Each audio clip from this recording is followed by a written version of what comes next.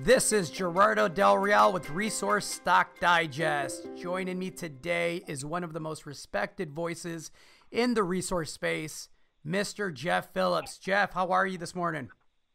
I'm doing well, Gerardo. How are you? I'm well. As our audience knows by now, you and I often chat, and you know, you're one of the people in the business that I really trust and lean on for, you know, company specific takes and macro takes. You've been in the business for, and correct me if I'm wrong, but I believe nearing 3 decades now. Is that correct?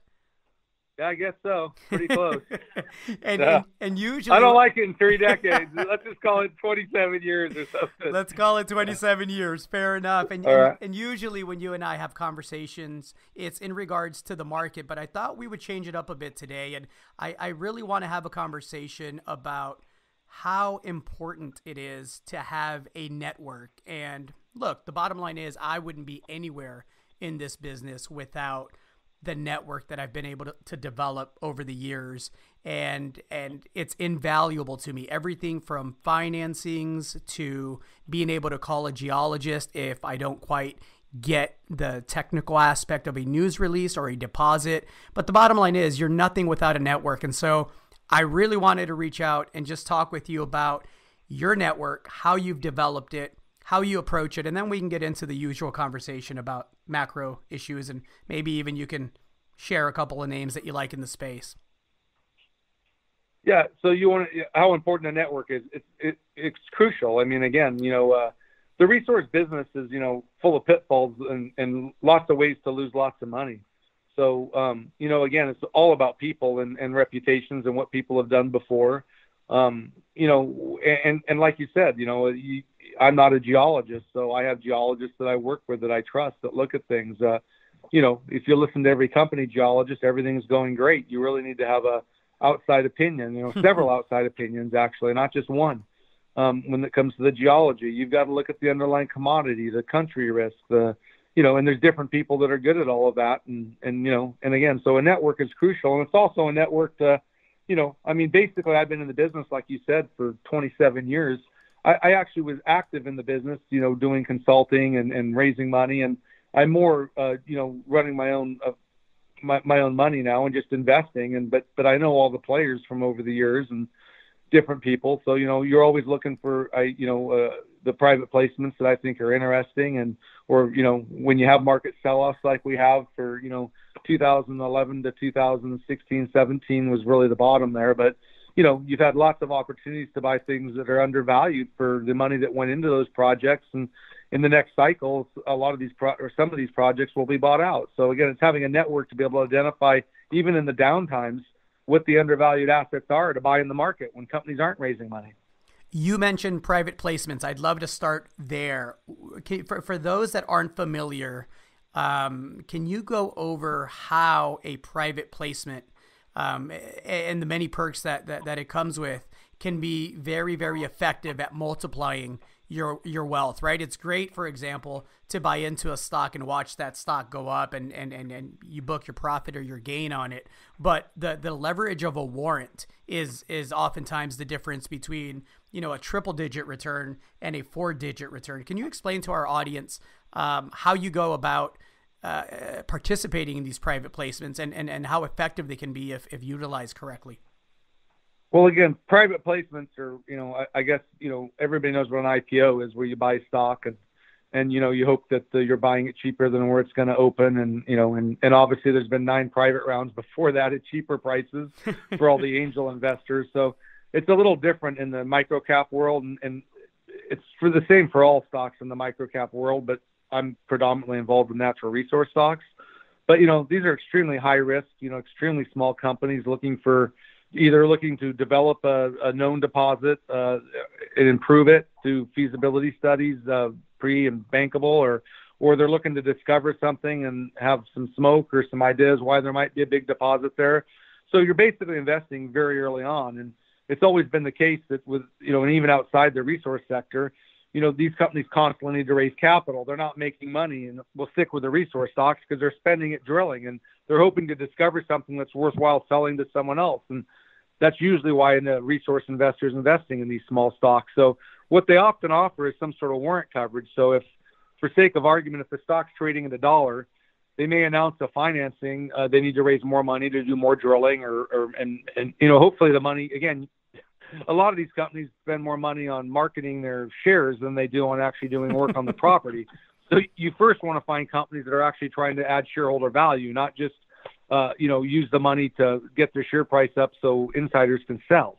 But once you identify a company that's really trying to build an asset, you have the opportunity to finance that company, often below where it might be trading at the time. Say it was at $1, they may announce a financing at 90 cents, to raise $5 million. So, 5.5 million shares or something like that. And it comes with a half warrant at $1.40 that's good for 3 years. What that means is you're buying a share that, and for all these private placements, you need to be an accredited investor, which there's certain criteria for that. No one checks that. You check a bunch of boxes off and say you are when you participate in a private placement. But anyway, so the simple fact is, in my example, you buy the stock at 90 cents, it's at $1.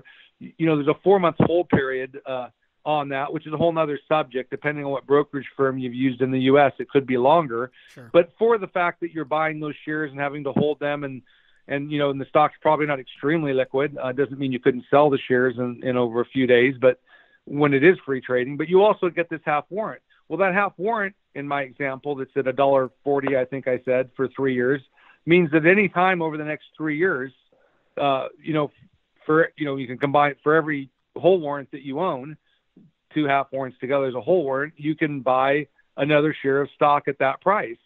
So you can exercise that right. So if something goes very well, or the market's like we're heading into here is a bull market, and that stock's trading at $2.50 a year from now, not only have you made money on the stock you bought, the 90-cent stock, you also have your half warrant at $1.40, which you can exercise and get more shares, and you're already in the money. So a lot of professional players in the resource business and brokers that are encouraging, that have clients, are trying to get people in private placements. A lot of these people are following the motto that if we can sell the stock for what we paid for it or higher, and then after 4 months, we have these free warrants that we can exercise. So they're not free. You have to actually pay for them. But you can sit there and wait and see if the company develops and how it does over the next 3 years. And quite, often those are well in the money, and you can make a lot of money on those also. And just to be clear, I mean, you're somebody who's done incredibly well.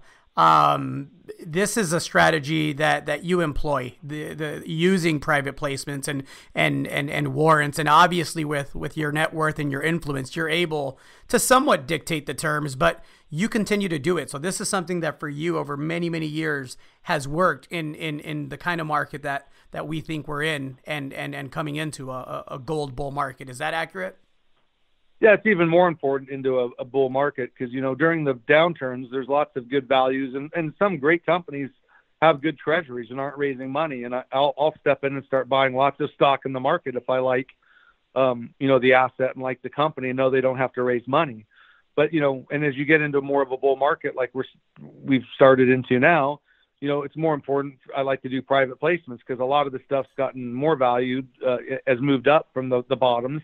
And since I'm taking the risk, I want to have some warrant coverage. Absolutely. Where can people that fit the criteria, that are accredited investors, that maybe don't have the network or the access that you have, where can people access these types of deals?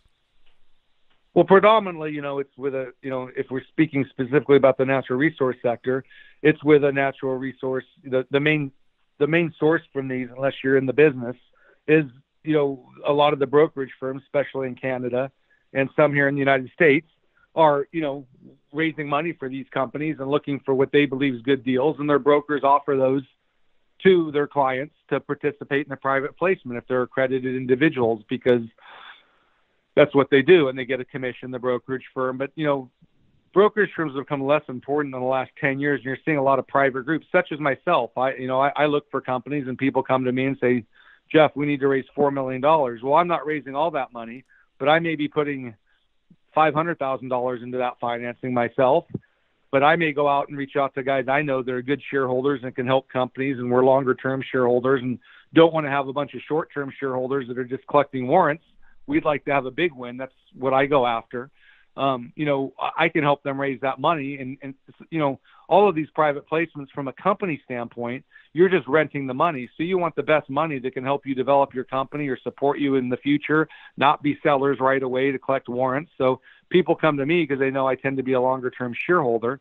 And so, that's how and I know a lot of people in the business. So that's why I get opportunities to look at my own private placements. And, but like I said, you can do it through brokers. And then, there's so many deals out there. There's, I don't know every deal that's going on. And, I have brokerage accounts. They send me this private placement, but I pretty much only do my own.